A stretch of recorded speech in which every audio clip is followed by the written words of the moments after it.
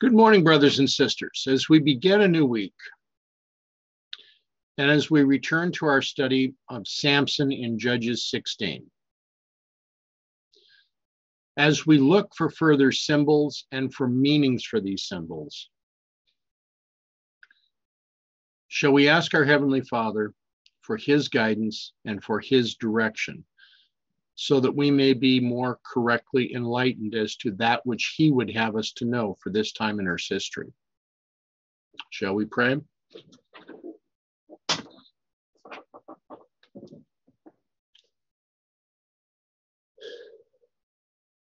Loving Father in heaven,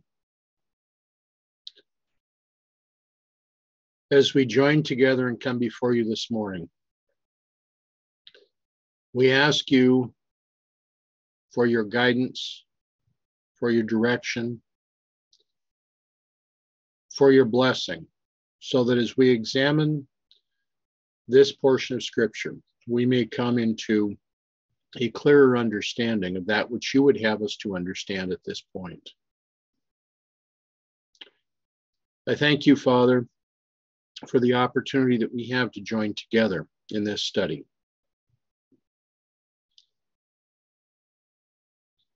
We ask, Father, for your Holy Spirit.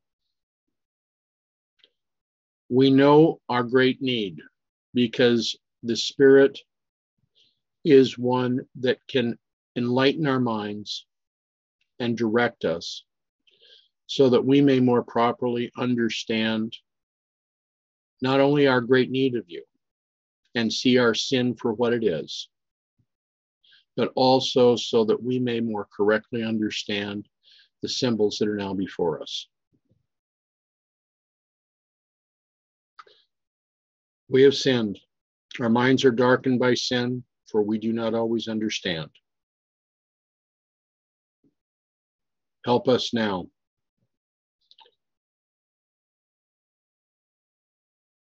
Direct this conversation. Be with us in this study. Show us the things that we need to consider and that which we need to understand.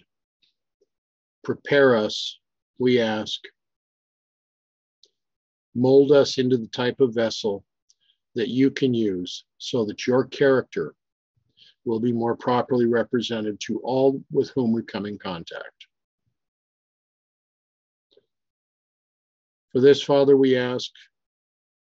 For this guidance and direction, we pray. In Jesus' name, amen.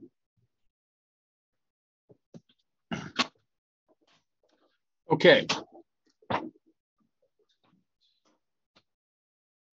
When we last were together on Thursday,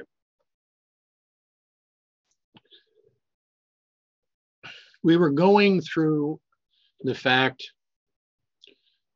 that Delilah was the third woman that Samson sought to have a relationship with.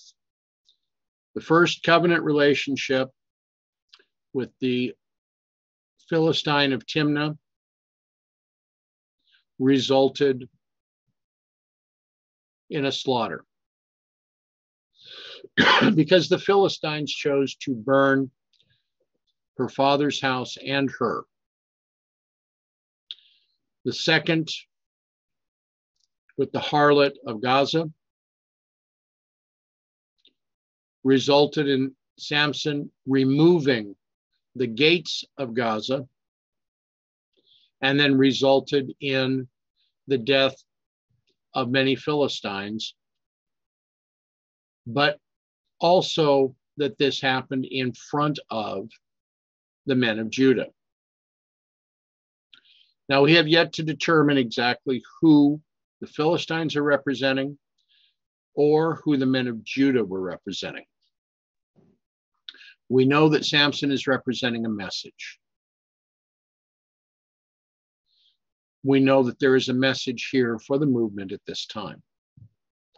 Now we come to Delilah. And to do a quick overview, here we have Samson.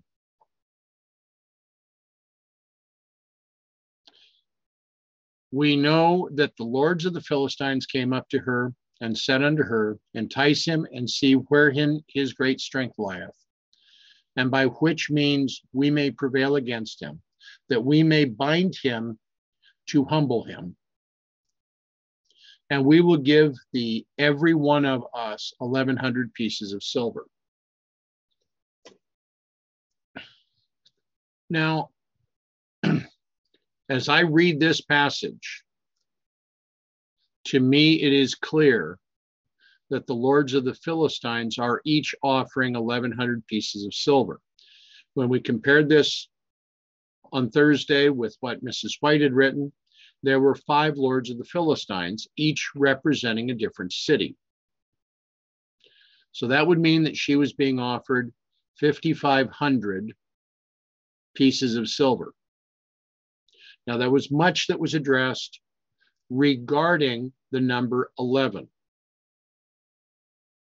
Can our minds be refreshed at this point by the symbol of what 1,100 would mean for us? We know that this number is going to occur in the following chapter, which is actually a preceding example. But what does the 1,100 symbol mean for us in the movement?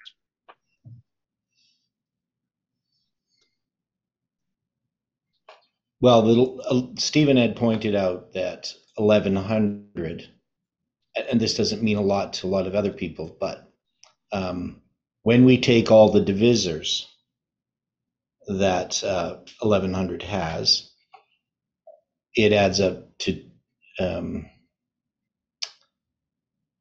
2,604. Okay.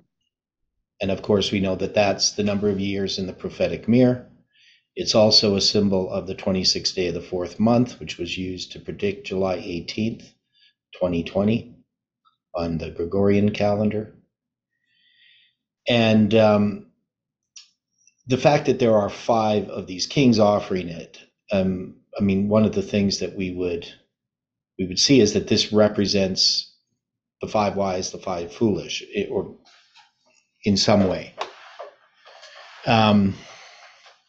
So this 1,100, trying to understand who the Philistines represent in this ironic interpretation that we're using with the symbols. I mean, this is a message dealing with July 18th that's being offered to Delilah. Right. Yeah, we do have Joshua and Joseph lived 110 years. Now, some people would say that's a pretty obscure type of thing to take, the divisors of a number. But if we remember that we're speaking to this movement at this time, this is something that we have noted at other times. So it may be rather obscure in that sense, but it's something that we've already done. And it has its precedence. Yeah. So it means something to us as a symbol. Wouldn't mean that to other people. So it would show that it is a message to this movement, to this time, to us particularly, who would notice this detail. Now, you bring up divisors, and it's kind of interesting because I was having a conversation with another brother this weekend. He was trying to make the point that he was thinking that the 5 kings were dividing the 1,100 pieces of silver amongst themselves.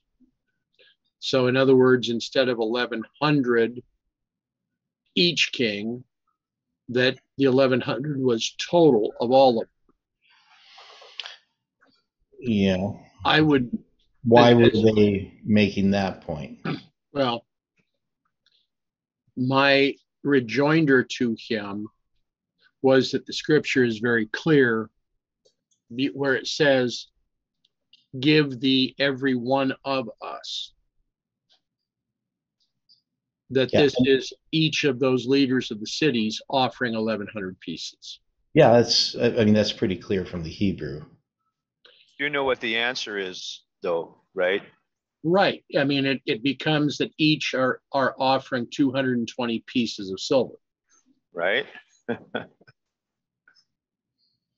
It's interesting that divisor was mentioned earlier to you, Dwight, and then we're talking about it prior to that. I mean, here Theodore is trying to explain that the different divisors. It is. Again, this is another, as was being pointed out, a very ironic type of a situation. Yeah, ironic's a good word. So I don't, the reason that I disagreed with my friend was that I don't see these kings looking for restoration with either Samson or with Delilah. That's why the 1100 makes it kind of interesting. But for each of them to offer 5 times 220, the 1100, is a powerful symbol. Yes. Yeah, except it just plainly is that they're each giving 1100, not 220. Right. But it is 5 times 220 to get 1100. Correct. So, I mean, there is a dealing with the divisors, there. Right? So you're dealing with the divisors there of this number. Okay, Ron, you were saying something, please? I said it's still there, though. I mean, the symbol, the number, they're still there. Yeah, that's what we understand. Even though the number is 1100 that they're each giving, we can see that the number 220 is contained within that number. Right. So, and we've noticed this before, that we have a number. Sometimes some of the divisors give significance to that number as well. Did you see the chat? No. Read the chat. Okay, yeah. agreed. Yeah. 110 stories in World Trade Centers 1 and 2. Times 2, right? Correct. Yeah. So we know that this 1100 can be a symbol that relates to this movement, to our lines, to our understanding of our prediction, to the different dates that we have, and that's coming from, in this story of Samson, from the Philistines offering this to Delilah. So if the Philistines represent something, they can also represent a message. In the symbols, that message has to do with our message. In the moral story, Philistines aren't good. But in this story that typifies Christ ironically, we can see that the symbols point to something within this movement itself. Mm.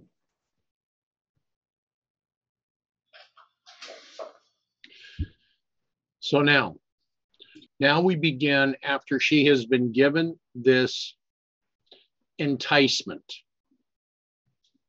We begin with the story where she begins in earnest to attempt to determine where Samson's strength lies. Okay, now another comment from the chat before I go forward. Very interesting point, Stephen. We add to this the 52 plus basement of building number 7. So in the total, there would be 273 floors. Now the 52 is from what, Stephen?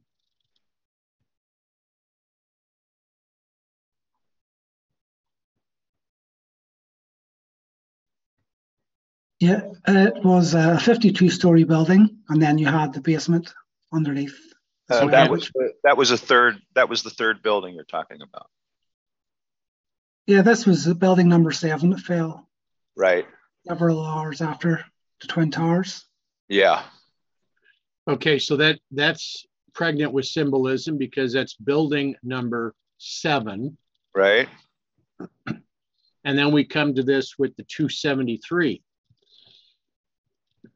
So not only do we have the 27th day of the 3rd month, but is that also not the number of souls that we recorded, what, in Acts 29? Acts 27. Acts 27, okay. So we get that number from Acts 27 and from Numbers 3. The numbers of the Levites as well. That was 273, right? Yeah, so if you have 27 and 3, that's how you remember Acts 27, Numbers 3. Okay. Get the number 273. That's an interesting mnemonic. Yeah. Yeah, and so, but you're counting the basement of building number 7, but not the basement of the Twin Towers. Probably not, yeah. Yeah, okay. I'm thinking, wouldn't the basement of the Twin Towers have been like a parking structure, a parking garage? Yeah, that's more the parking garage. Yeah. Okay. So they had, I can't remember how many floors they had. I do know that in 1993, on February 26th, it took out 3 floors of the parking garage, or, broke through 3 floors when they tried to take down the towers with the van with the explosives. Okay. So Delilah begins her enticements.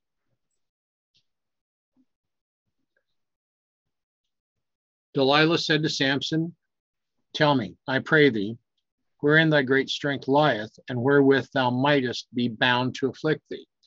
The woman has no shame. Samson doesn't realize this. Samson does not recognize it. He has such an attitude regarding his own strength, not that it's given from God, not that it's for God's glory, but that it's for his glory, that she comes at him with a very direct attack.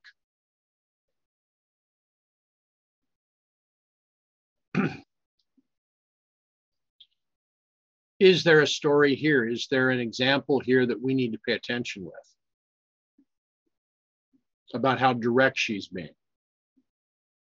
Or do we just look for what the symbol means of Delilah herself?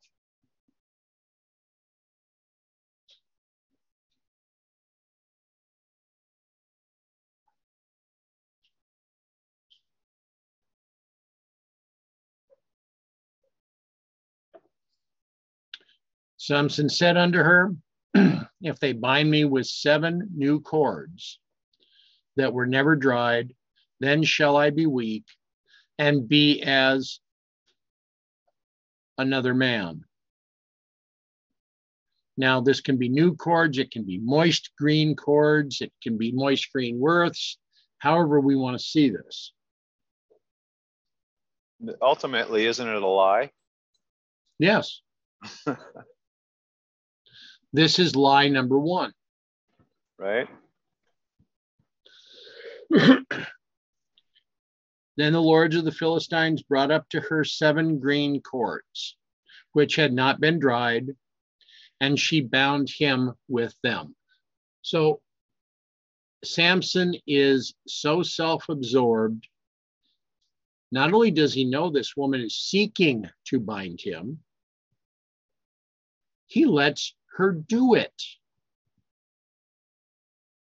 What does that say to us symbolically? I'm not sure how it relates to you, but that's confidence as far as I'm concerned. He's confident that they can't do anything to bind him up. He obviously knows what's going on.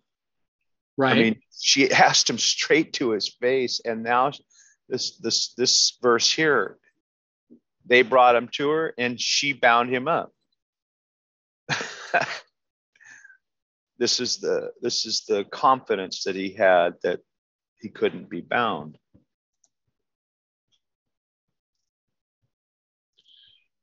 What do you think?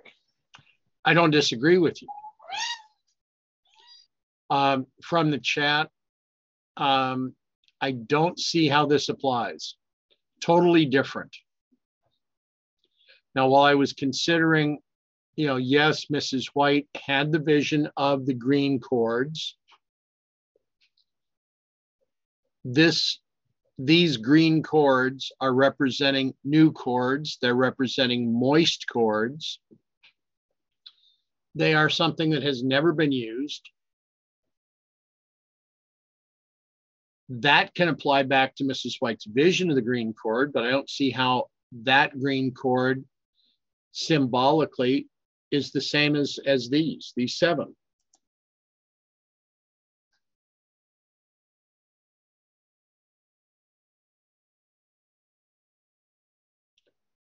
What is Ellen White's green cord? The vision of the green cord is one where the true believers are having to flee. They are traveling. And as they continue to travel, different things have to be left aside. They have to be left by the side of the road. They finally come to a chasm that cannot be crossed by horse. It cannot be crossed with any kind of a wagon. There is just a green cord, and the believers have to take the green cord in hand and swing across the chasm. They have to have faith as to where they're going to land. Yeah, well, so with in Christian Experience and Teachings of Ellen White, my understanding of the green cord is this one. So this is, she has a dream of seeing Jesus. This is Christian Experience and Teachings of Ellen White, page 26. And she's climbing this stairway. So this is a different story. I tried to shield myself from his gaze, feeling unable to endure his searching eyes, but he drew near with a smile and, laying his hand upon my head, said, "Fear not." The sound of his sweet voice thrilled my heart with happiness it had never before experienced. I was too joyful to utter a word, but overcome with emotion, sank prostrate to his feet. While I was lying helpless there, scenes of beauty and glory passed before me, and I seemed to have reached the safety and peace of heaven. At length my strength returned, and I arose. The loving eyes of Jesus were still upon me, and his smile filled my soul with gladness. His presence awoke in me a holy reverence and an inexpressible joy, inexpressible love. My guide now opened the door, and we both passed out. He bade me to take up again all the things I had left without. This done, he handed me a green cord coiled up closely. This he directed me to place next to my heart, and when I wished to see Jesus, take it from my bosom and stretch it to the utmost. He cautioned me not to let it remain coiled for any length of time, lest it should become knotted and difficult to straighten. I placed the cord near my heart and joyfully descended the narrow stairs, praising the Lord and telling all whom I met where they could find Jesus. This dream gave me hope. The green cord represented faith to my mind, and the beauty and simplicity of trusting in God began to dawn upon my soul. So this is what I understand is the story of the green cord.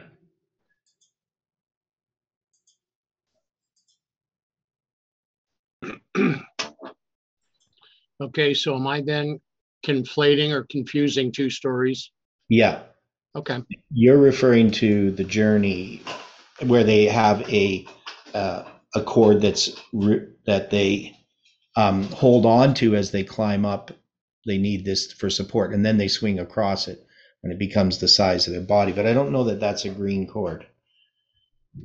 No, that was let down to them from heaven or from above. She said, and they grabbed a hold of it and swung across. Yeah, well, they had been using it for a while as they were climbing up too. Right, and that was the midnight. If I'm not mistaken, that's the midnight cry vision. That's the end of the vision where they went over. The drops of sweat that were coming off of them at the very end, and they had taken their shoes off and their feet were all bloody, and the cord was let down, and then they swung across. Now, yeah, so getting back to the symbolism James here. First and then her. Yeah. So the green cord, which is what we're focused on here, we have a green bowstring or width that's mentioned, or 7 of them that are mentioned. And the question is, can we relate these things to each other? Do they have anything to do with each other? And the thing that we can see about this cord, it needs to be stretched out. And this can represent the lines. And she could find Jesus by stretching out this cord. If you wish to see Jesus. So, I mean, couldn't this represent the lines? But it also could relate. Yes, it could. Yeah, and it could relate to this story in Samson. I mean, because I believe that these 7 green widths represent the lines.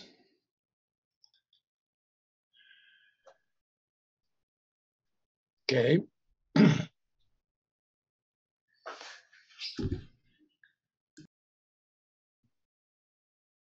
Okay, in one of the compilations that we call Testimonies for the Church, Testimony for the Church, number 2, our second testimony, starting on page 594, is the vision that I was recalling. So Theodore's correct. Ron is correct. I stand corrected. So now we have 7 green cords. We have the lines. Would we say those 7 green cords are the major lines that we would be looking at? Or is this just representative of the multiplicity of lines that are coming and becoming clear to the movement? Yeah, so which I agree with that latter. Now, if we're going to look at these as the lines and we're going to try to place it within this movement, I mean, it would be the effect of every vision. It would be where we see all of these lines, but it's the beginning of this understanding, because we see this progression in these tests that are being brought. So if I was going to, this is just me thinking here, but if I was going to try to say, where does this represent? What does this represent in this movement? It would represent a point in which we came to understand the lines. So exactly what point that is, I don't know, but it would represent that point, that this is a test. And so we could liken it to the first angel's message, in that that's basically what was understood in the movement as we came to 2001, right? So we come to this understanding of the lines.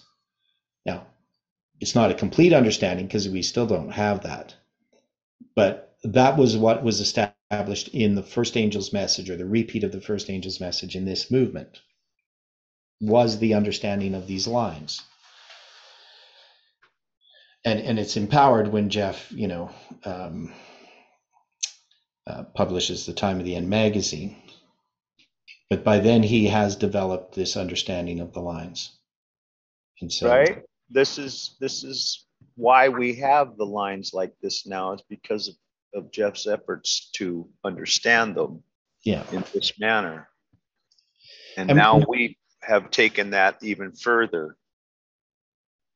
Well, yeah, and the movement has developed. I mean, and Jeff obviously took it further too after 9/11.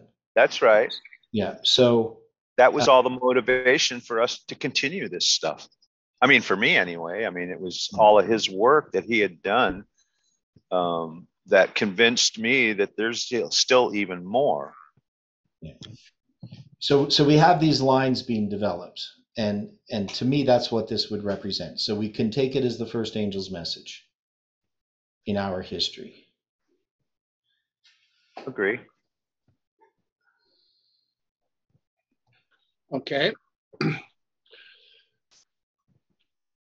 Now there were men lying in wait, abiding with her in the chamber. So you have Philistines that are waiting for Samson to be bound, and they are within Delilah's house. And she said unto him, the Philistines be upon thee, Samson. And he broke the cords as a thread of tow is broken when it smelleth the fire. So his strength was not known.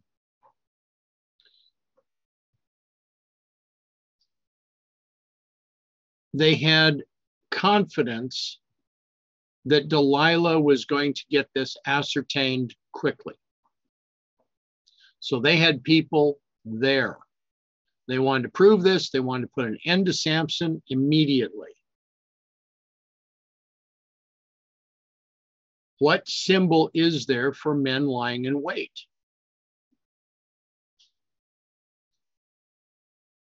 I mean, I look at this and Delilah is as confident in her prowess as Samson is in his strength. Therefore, she's willing to allow the Philistines into her house. She had no fear of the Philistines, even though she lived within the nation of Israel.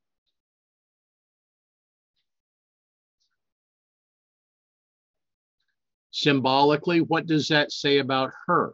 What kind of a church is she?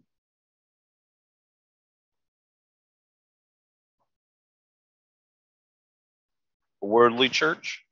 Very much. In Israel? Yes. So are we making a connection here? But we have to turn this symbol on its head. Okay, so if you're going to turn it on its head, how do you see it? Well, this is a good church.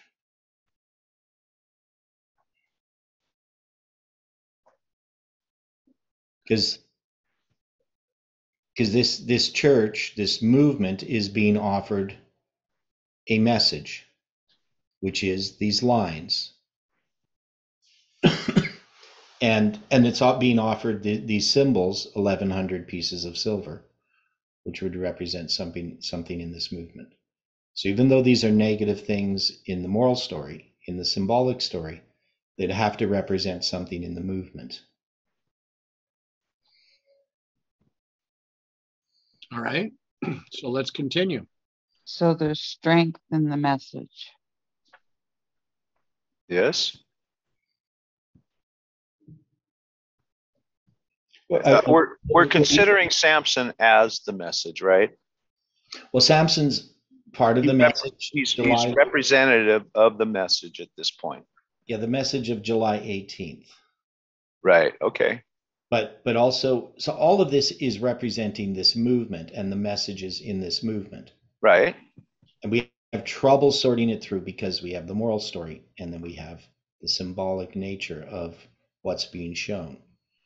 And now, even though you have this ironic story, you can't just take everything and say it's the opposite, right? Because it wouldn't make any sense at all. You have to look at what the symbols are, Right. and look at how they apply. So, some people would say, well, we have Delilah, she's bad, she's in apostasy, but so is Samson, right? He's bad too. But Samson represents Christ. So Delilah must represent a good church, not a bad church. Okay. The ironic portion. Yeah, because when we look at this story symbolically, we have to ignore the moral aspects of it. Those don't apply. It's all symbolic. Yeah, it's symbolic. So we look at it ironically, right? So Samson represents Christ. Well, Christ is not Samson in almost any way. He's actually like the opposite of The opposite. Christ. That's right. But he doesn't represent an antichrist. He doesn't represent some evil thing. He's representing Christ. But he's representing this movement and its victory as well, because we have all of these symbols in the name of Delilah, in the silver that's being offered, and so forth. So this has to be some kind of message that's testing both Samson and Delilah, and Samson's, of course, is a message, and Delilah would be a church or this movement in some way. But Samson also represents the 144,000, right? So it represents both a message, but the message as it affects people. Because there is a people being prepared. Because we know the everlasting gospel is a 3-step testing prophetic message that develops and demonstrates 2 classes of worshipers. And so this is about the gospel that's brought here in symbols in this terrible story. But those symbols point to this movement, what's happened in this movement. So Delilah must represent this movement or the church, right? Body of worshipers that is being tested by this message. Now, some people would say, well, this maybe Delilah represents the conference or church or Adventists in general or Levites or things like that. But the problem here is all of who's been tested by this message. It's been this movement. And so Delilah must represent this movement. It makes logical sense. Mm-hmm. Okay, so in looking at it in this way, are each of these tests symbols of messages that have tested the movement? Yes, that's what I'm saying. They're the messages that tested the movement. And if so 3 different messages. Mm-hmm. Yeah. First, second, and third. So is it possible that this first test with the 7 new chords, the 7 moist chords, could have been the message of Joel that tested the movement? Well, definitely it could be. I mean, these are bowstrings too, which brings us to the archers, which are a symbol of Islam. Right. But it would bring us to the lines, and these lines then are going to be broken, that is empowered in this case, at 9/11, right? Okay. So, because we know 9/11 is the empowerment of the first angel's message, as well as the arrival of the second. But those are 2. Okay, so it is this first message, this first test, 9/11? Well, it's everything that leads up to 9/11, yes. So it's the understanding of 9/11, because 9/11 is really about the first angel's message when it comes to its empowerment of the first angel's message, because that's how it was first understood. It's symbolizing the arrival of the second, is something that came later,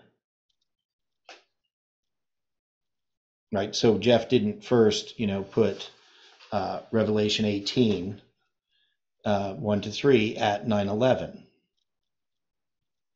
Right. First, he recognizes it has to do with Islam, and that this is going to be a parallel to August 11th, 1840, which originally he had applied August 11th, 1840 to the time of the end in 1989. So now, after 9/11, it takes a couple of years for them to really sort this out, what actually was happening with 9/11. And so this became a test, that acceptance of those lines in the context of 9/11 would be the first test. And the everlasting gospel is a three-step testing prophetic message.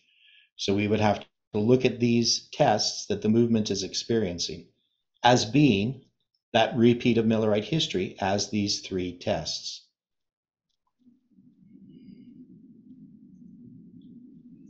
Now, it is also possible that we can take this story and zoom it in more closely to things within this movement from November 9th to December 25th, 2021. Right.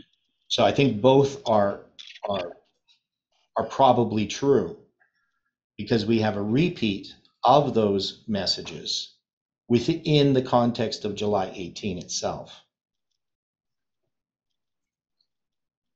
Couldn't the breaking of the cords represent the rejection of the lines? No, because we take it to mean the empowerment of the lines, not the rejection. Because we're not looking at the moral aspect of the story. We're just looking at what ends up happening.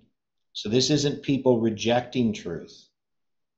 Samson is Christ. Christ doesn't reject the message. We're looking at it as types. Yeah. Not necessarily. It's not that Samson could represent. As Samson could. I'm sorry. Go ahead. Sorry about that. Sorry. Go ahead. Samson couldn't represent the people in the movement. Well, he can represent the people in the movement, because as we're going to see when we go through the story, we start to realize that Samson represents the message that develops these people within the movement. Because not even in the secondary sense. 124,000. Oh, sorry. Yeah, sorry. Not even in a secondary sense. Well, yeah. So that's what I'm saying. Is Samson is going to represent the 144,000 at the end of the world, Okay. right? But it's about a message that develops these people, right? Right. So even though it's a message that develops and demonstrates two classes of worshipers. That's the everlasting gospel, three-step testing prophetic message. Now, the question is, why does the Bible have this story of Samson in the first place? In its parallels with Christ, something that people have noticed for centuries. So it's not some new idea that this movement came up with. People have noticed these parallels with Christ. So they know Samson is a type of Christ, but he's an ironic type, right? So that's well understood. But now we look at the moral story. We know the moral story says one thing, and we don't ignore the moral story. It's what's on the surface there in the scriptures. But we recognize that if we're going to look at these types, this has to be representing something good, even though the moral story is negative. So if we're going to look at Samson himself, he has symbols attached to him that we can see represent the 144,000, because the 144,000 represent Christ. So Samson represents Christ, but he's ultimately going to represent the completed work of Christ in his people. And so as we go through the story and we start to look at the symbols, we have to set aside the moral aspects of it and not think of Delilah as bad and the Philistines as bad and Samson as bad. We have to recognize that they're in their typical representations, they're representing the everlasting gospel and its work and its completed work upon this earth.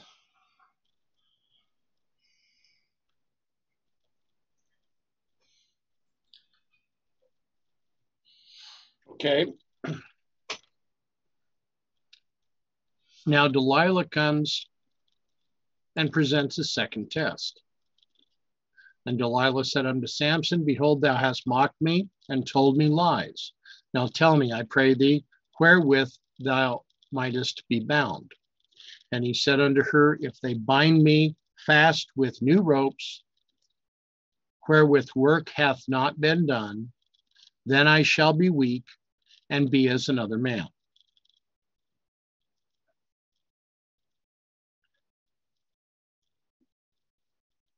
So a second time, Delilah is challenging him, is challenging the message to prove itself.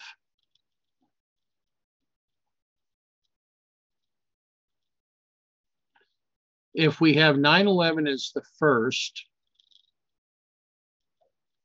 the second could be that of Joel. It could be something having to do with another message that the movement needed to be proved with. What would we place in this regard?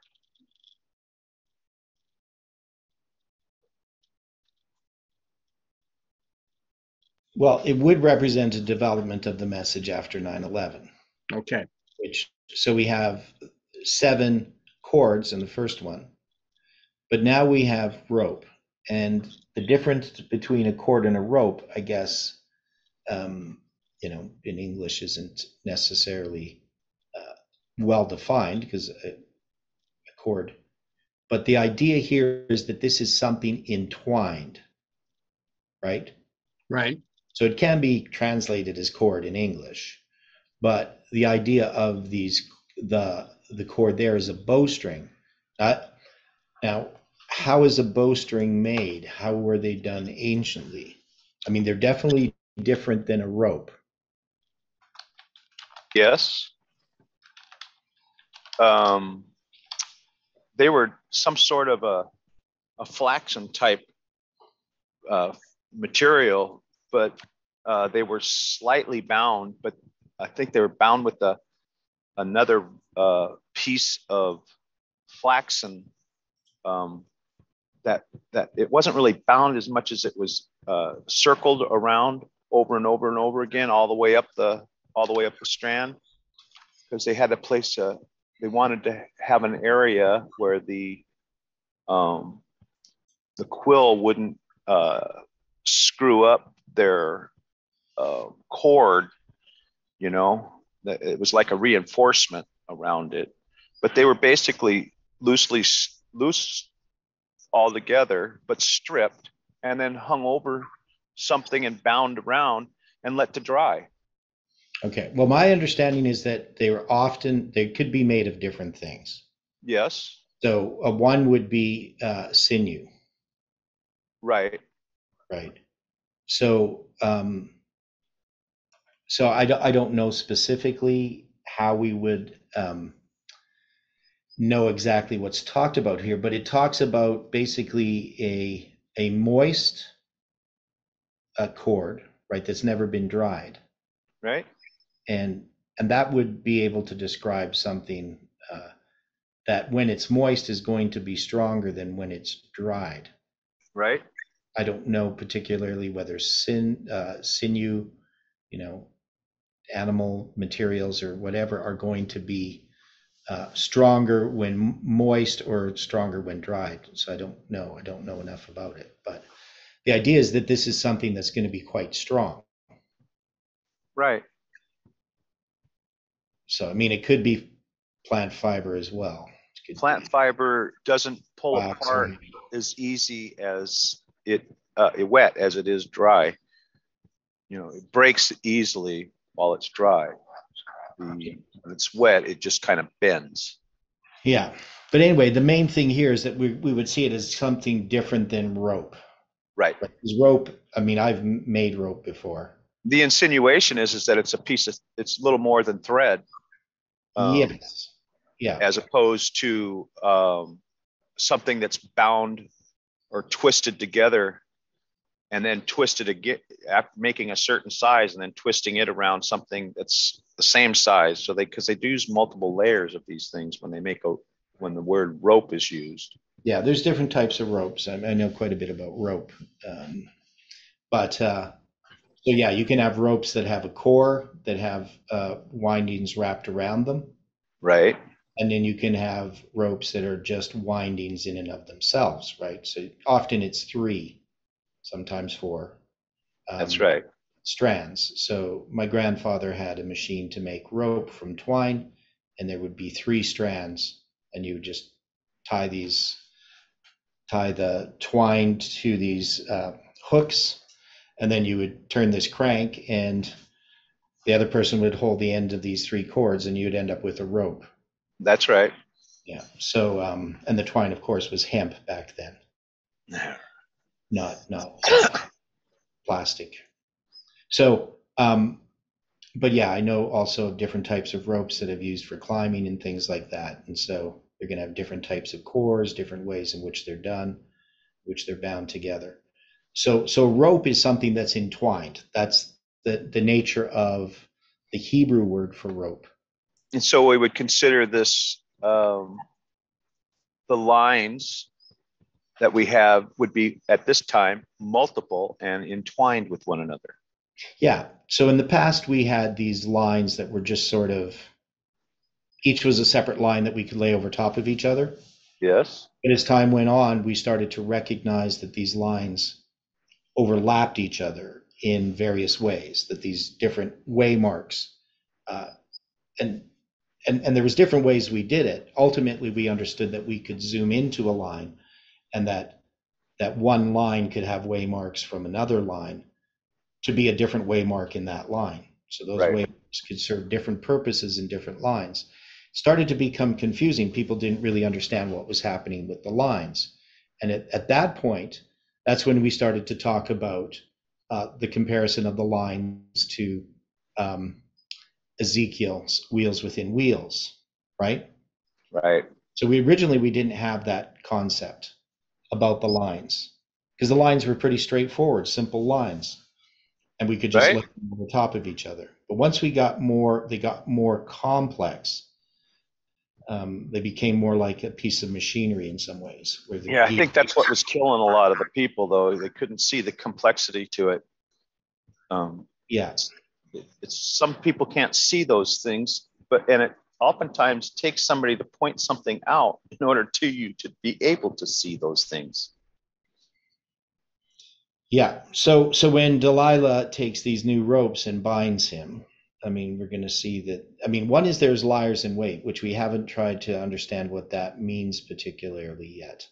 Somebody made that comment. I mean, Dwight made that comment, and the first thing that came into my mind was the liars in wait. When they were dealing, I can't remember the exact story, but I remember that there was guys on either side of a road, and they were forced to go down this road, and they were on either side of them. But they were liars in wait, and this is one of the earlier judges stuff that we were looking at. Right. Except that the word is Arab. I'm sorry, the word is what? The word is Arab. Arab. Hebrew. Yeah. Such as Arab and Boker? No, Arab. Okay. Like Arabian. All right. The pronunciation sounded the same. No, Arab is completely different vowels, different.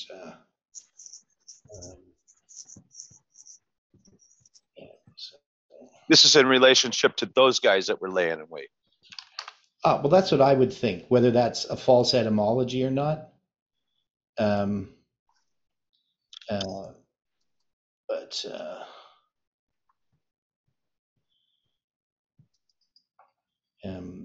It definitely has that sort of. It looks like it's related in Hebrew, so I'm probably pretty sure that it's related. The reason why they would call them Arabians is because of the way that the Arabians would ambush their trade. But I don't have strong authority, but it is very similar. It's just the same word, you just add a yod at the end, which makes it like an Arabian, right? Right. But anyway, that's what the word liar in wait is. It's Arab.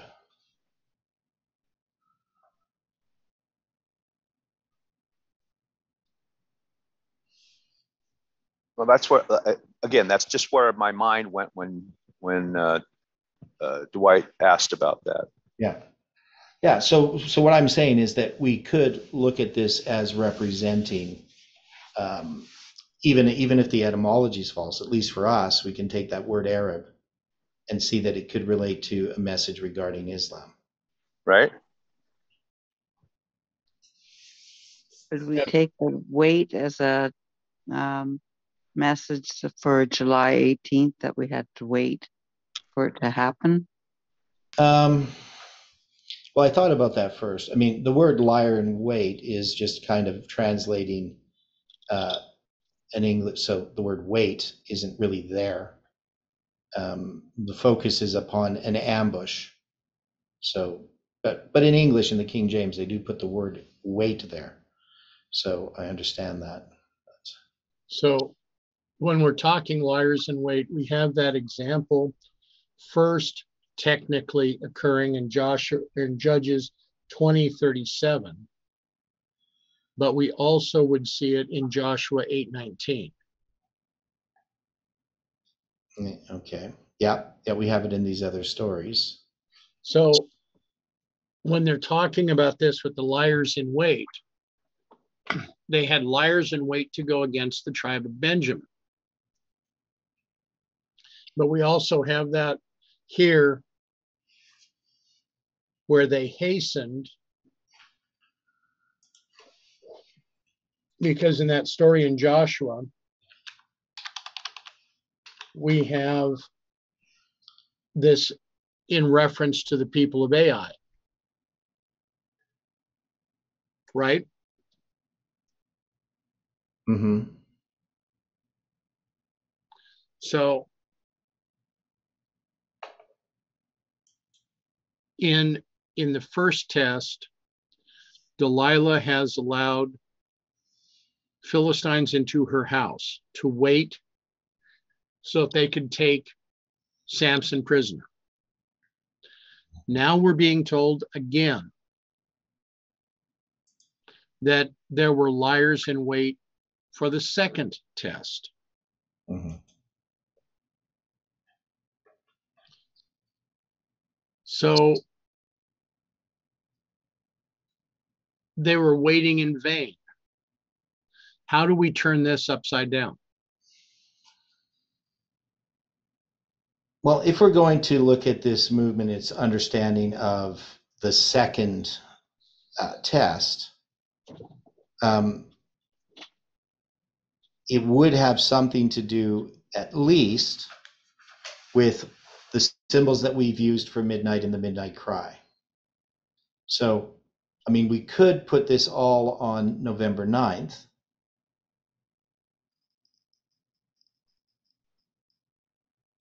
Right? Or the beginning, at least, of our 777 structure. All right. So that is the message developing from 9/11 to 11/9. Okay.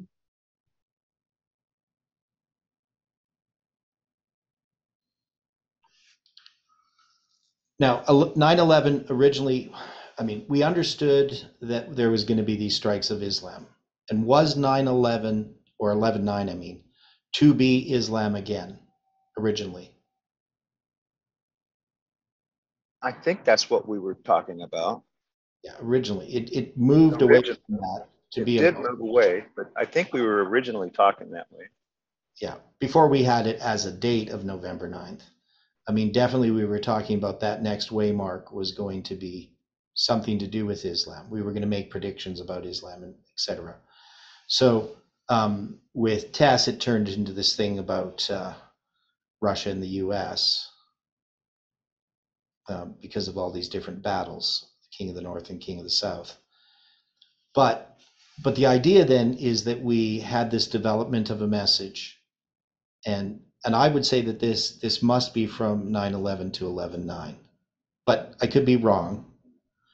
I might be mixing up the lines here too.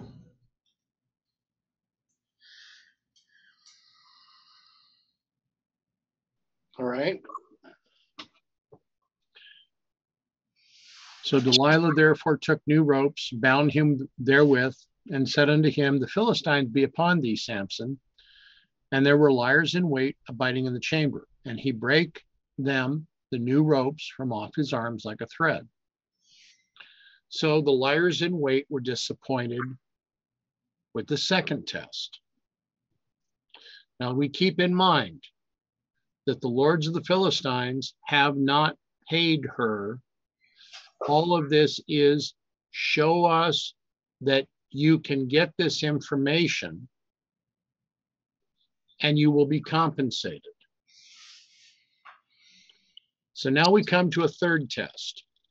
And Delilah said unto Samson, hitherto thou hast mocked me and told me lies. Tell me wherewith thou mightest be bound. And he said unto her, if thou weavest the 7 locks of my head with the web. And she fastened it, supplied word, with the pin. What is the symbol of the pin? Basically, it's looking like she is putting all of the locks of his head together, all 7 of them. So she's weaving his hair into this the warp, right? So the warp is these strings that are laid out that you're going to then weave threads through. Okay. And I tried to figure out exactly, these Hebrew words, exactly how they relate to a modern loom or an ancient loom. It's hard to know exactly, but you have this beam, which it talks about. Well, here that means a weaving, a braid, also a shuttle, right? So the shuttle, goes through between, takes the other thread and puts it through. That's the woof. Puts it through the warp. And then it talks about the web itself. That's the spreading out, whether that's something to do with the machine. So it says here, in the sense of spreading out, something expanded, that is the warp in a loom as stretched out to receive the woof. So the web must be the warp, and the beam would be the shuttle, and the pin. So it's a peg, a nail, a paddle. So that seems to be similar to the beam. So I'm kind of confused exactly which part is which. But there are 3 parts that are mentioned. And these 7 locks then are going to be woven into this fabric.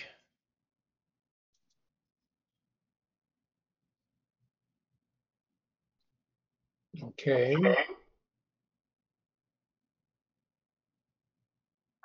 Okay, so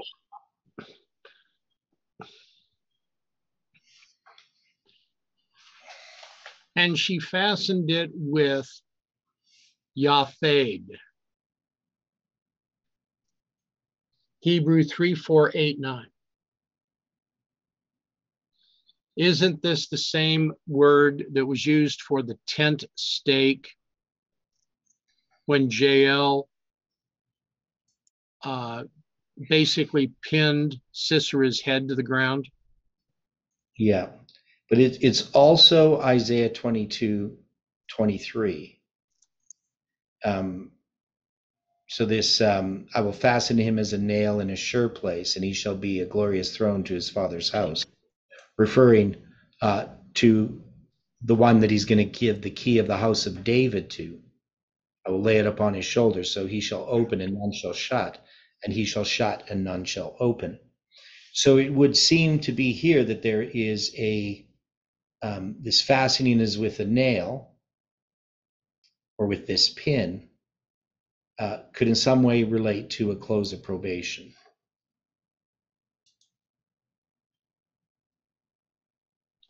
But we're talking pin, we're talking stake, we're talking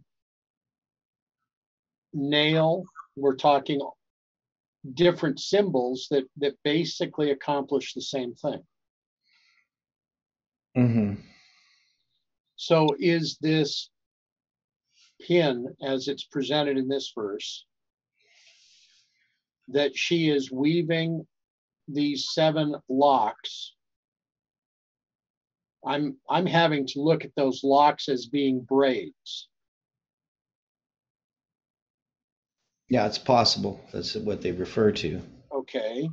But the main thing here, whether we want to understand this literally or not, I mean, his hair is being woven into this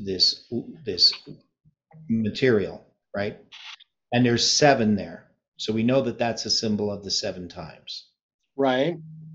And can we see that there's a development of this message related to this rather complex structure of the 7 times woven into these parallel lines, that this must relate to the message that we had after 11/9, after November 9th, that developed, relating specifically to July 18th and all the complexities that we see there.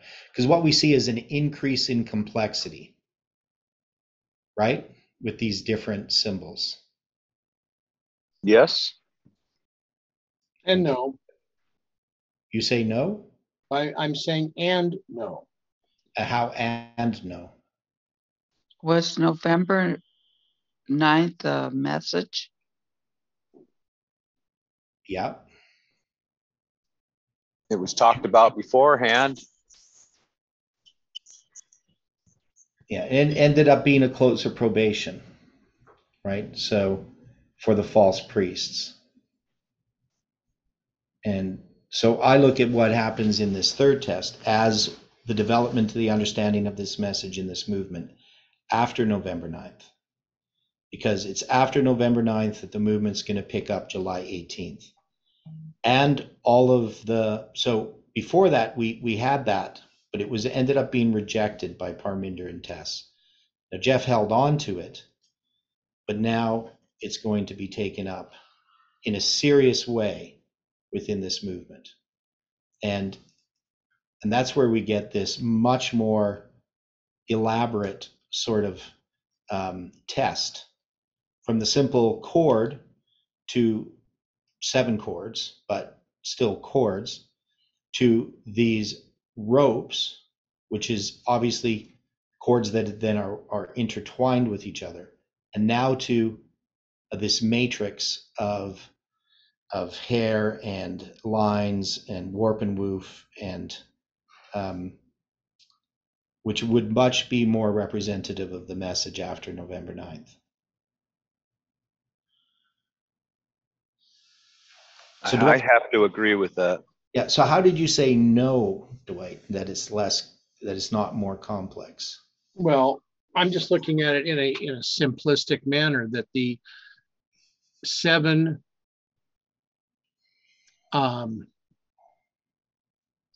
locks, or the 7 braids of his head, Mm-hmm. are representative of the 7 times of Leviticus 26. Mm-hmm. And the pin that holds it all together is our understanding of their importance to the movement and to prophecy in general. Yeah.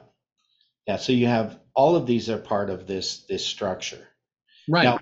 Now the pin, the idea of the pin is, I think of it still more as like a waymark, So what we have here in the English, in the King James, is pin, beam, and web. So if you look at a pin, that's like a waymark. A beam, what would we think of as a beam? A support. Okay, well, a beam goes across. Yeah, but it's also support.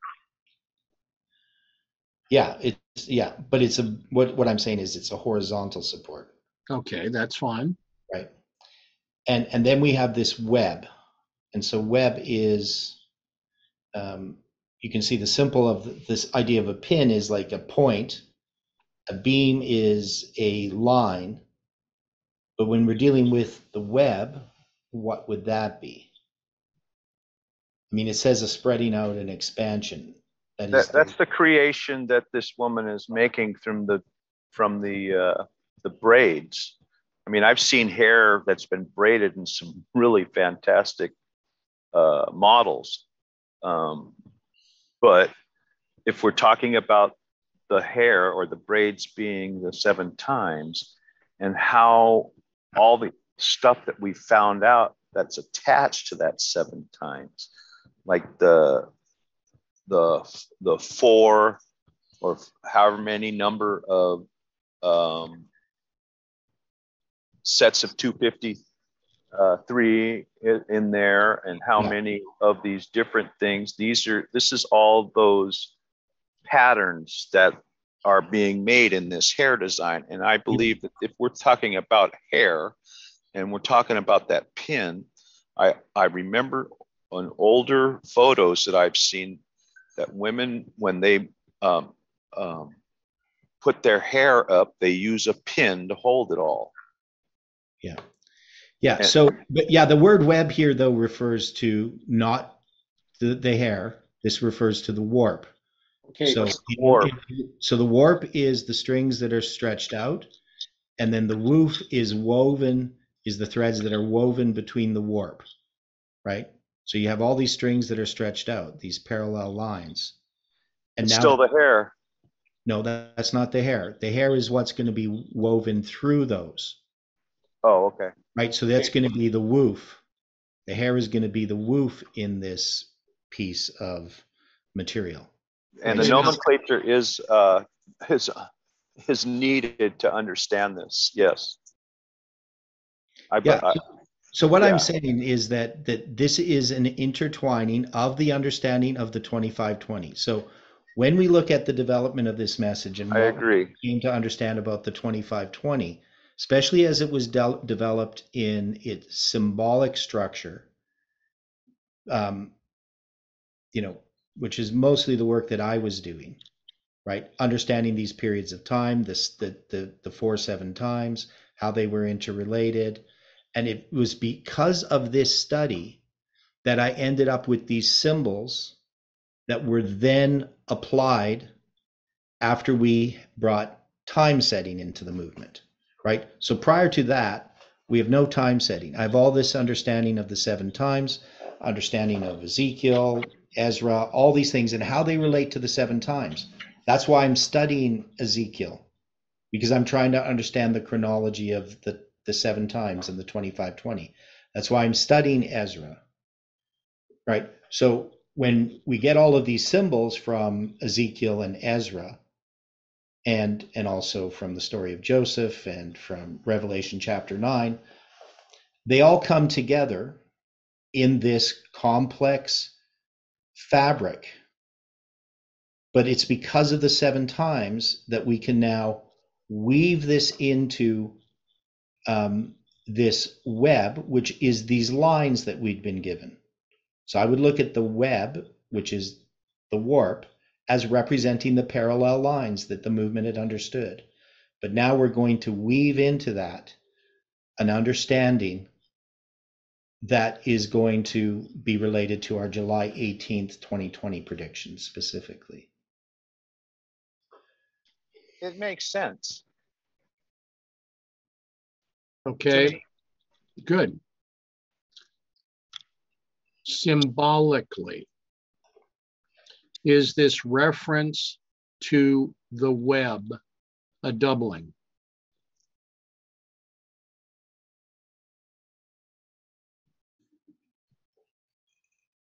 So where are you seeing the doubling? What are you referring to? If I'm looking at this correctly, using Strong's, the word for the web, Maseketh, is what Hebrew number? Well, it's 4545. So that could be the 5th day of the 4th month. But doesn't 45 also have an interrelation with the 1843 chart? Yeah. Yeah. So it could refer to. Good catch. So we would look at it. So we'd look at it the midnight cry. Yes. Okay. Which would then apply to July 18th again. Exactly.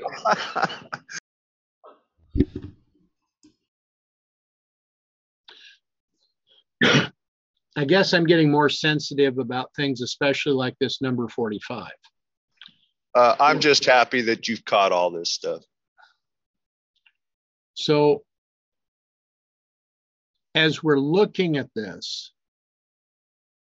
God is showing us that she weaves the 7 locks of his head within the web, within the 4545. She weaves the 7 times and applies the 7 times in line with the midnight cry.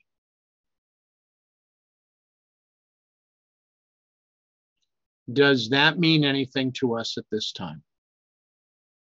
Yeah, and if we're just looking at the Hebrew numbers, I mean, we also have 7218 for head, Rosh, which of course has all the numbers of 1872, just in a different order.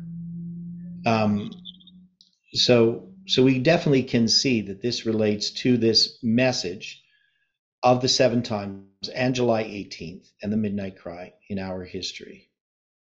I know that head is such a common word in the Bible, but here in the context in which we have it, it becomes significant. Well, in these 2 verses, Judges 16:13 and 16:14, they are the only verses where the web is being mentioned. Yeah.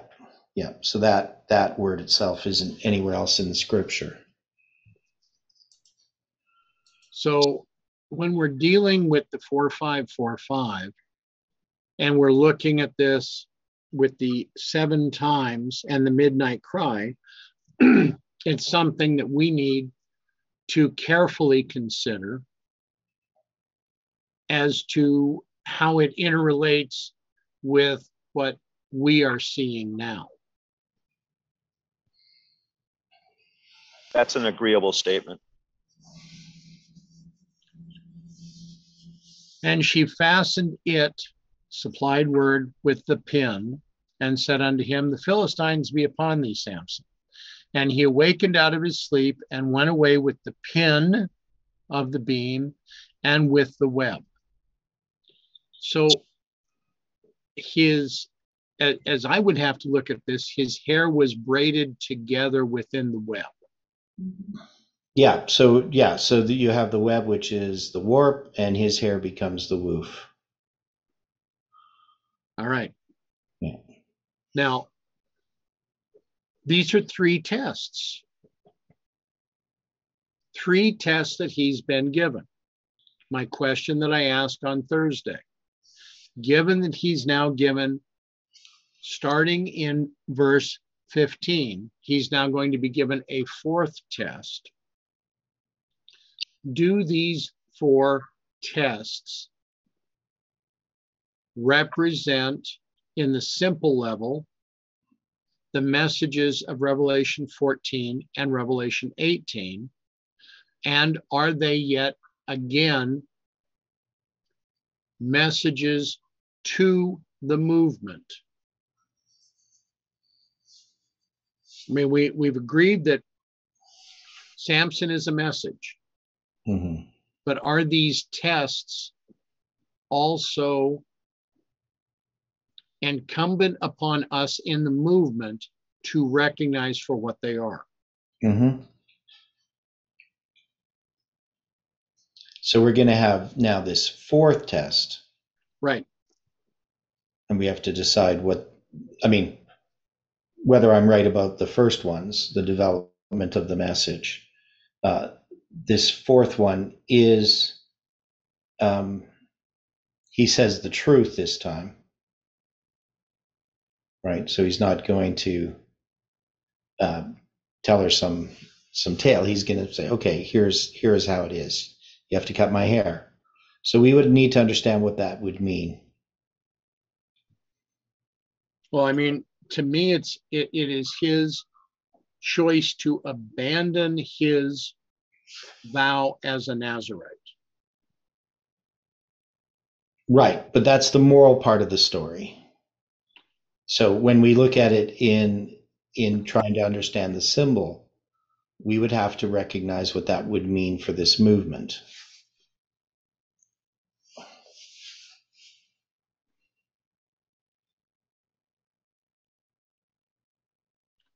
Is that also not, if we're flipping this on its head, Yeah. his rejection of the character of Christ? So this would be the acceptance of the character of Christ. Okay. Right. This is about the movement reflecting Christ's character. Because it's the opposite, right? What he's doing. The story has been consistent in the opposite to represent us. Yeah. Okay. In each of those tests, right? I mean, each one of those things pretty much happened to us already, right? Mm-hmm. I mean, if we look at it in the non-moral connections. Yeah. But we also know that the everlasting gospel is a three-step testing prophetic message, the first, second, and third angel's message. The fourth message joins with the third and empowers it, right? Right. And what has to empower the message in our movement has to do with the character of Christ in his people, right? That's why we're not looking for some event to empower the message. We're looking for something that God is going to do in us to empower the message. Right. So Samson in this negative sense shows the opposite of what God is actually wanting to accomplish. So here he's abandoning his role as a Nazarite, but in reality he's fulfilling his role. Okay. Because of irony. Yeah, because the story is a story of Christ. Christ never abandons his role, he fulfills it. That's right. And that's how we are able to understand all the symbology that connects his parallels with Christ. Yeah. Okay, Dwight? Okay. We now have just a few minutes left in today's session. We have come to a point that the translators would have said we're changing subject. So we're coming now to Judges 16:15. We're coming to that fourth test. Now, there have been a couple of comments in the chat that we have not addressed. One that I'm going to ask about very directly, why Proverbs 31:13, 19, 22, and 24? I mean, Proverbs 31, isn't that about a righteous woman? Why would we look at Delilah in that sense? I was just comparing the weaver in Proverbs 31. And yes, it is a righteous woman, but we're looking at an ironic story, so could apply. Okay. And one of the things we see about this weaver and the symbols in Proverbs 31 is this is about the church and the truths that are being represented. So she maketh herself coverings with tapestry. Her clothing is silk and purple, right? All of these different things are, you can see all kinds of symbols of the sanctuary of the gospel. So, Amen. yeah. So here, if we're going to take this Proverbs 31 and we know this is a righteous woman. The Delilah in symbol represents a righteous woman. In symbol, she would represent a righteous church. Yeah, a righteous church, yes. And so all of these symbols are tied together. I mean, the message of Samson is the message of July 18th, ultimately. But it is also the message of all through here, because Samson is being tested. So the message is being tested. And then he also is going to represent this completed work of Christ in his people. So he's going to come to the Sunday law test on the big line,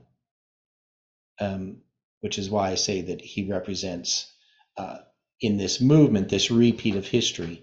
But he also is going to represent the 144,000 at the end, the people who overcome. And that's why, so I would say that, taking this Proverbs 31 would make sense. Okay. Now, are there any other comments or questions at this point? Anything else we need to clear up from the meeting today?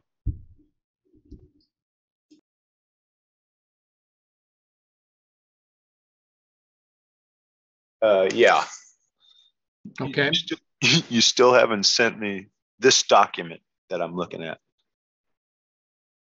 What? Oh, wait a minute. I haven't seen this document that we're looking at. I don't have it in my possession. Judges 16. Right. Okay, you'll have it later today. Thank you. You bet. Okay, anything else?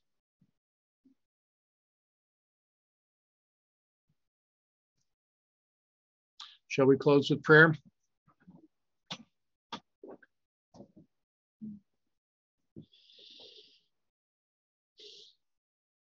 Gracious Father in heaven, we thank you for this time that we have spent together in study, considering your word, considering your examples. We thank you for this time of preparation that you are allowing us. Father, please direct us today in all things that need to be done. Place us where you would have us to be. May your will be done. May we walk softly before you and understand this which is presented, so that we may again, as we come together further, be able to more clearly understand the symbols and the direction that you are giving to us at this time. May your blessing be upon each one. For this we thank you, for this we praise you, now and always, in Jesus' name. Amen.